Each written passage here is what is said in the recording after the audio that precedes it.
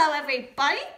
Now, since we can't go to church, I've decided to play at home pretend church.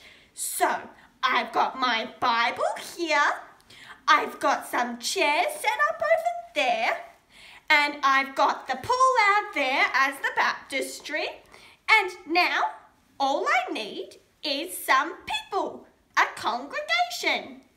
So, I've drawn a diagram or a picture here of what the people in my congregation should look like.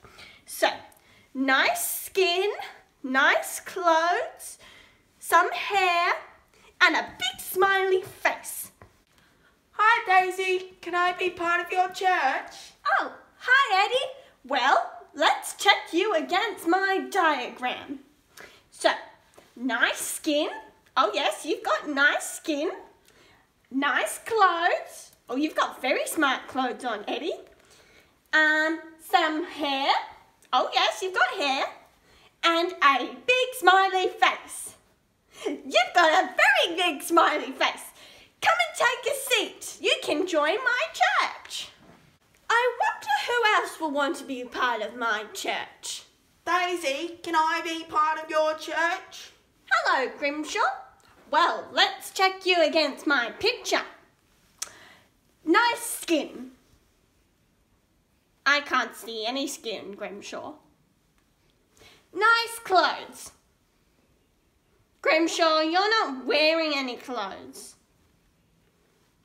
Nicely groomed hair.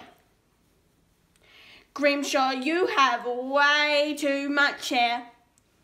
And finally, a big smiley mouth. I'm trying. Nice try, Grimshaw, but not good enough. You can't be part of my church. I'm telling Granny. Granny! Daisy, I heard that you're not allowing Grimshaw to be part of your church. Why is that? Well, Granny, he didn't look like the person in my picture.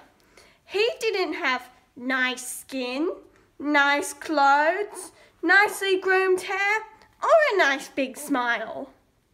Well, Daisy, they're not really reasonable requirements to be in a church. That's not how it works. God doesn't look at what's on the outside, how we look. He looks at the heart, what's on the inside. All that matters is that we love him and choose to follow him.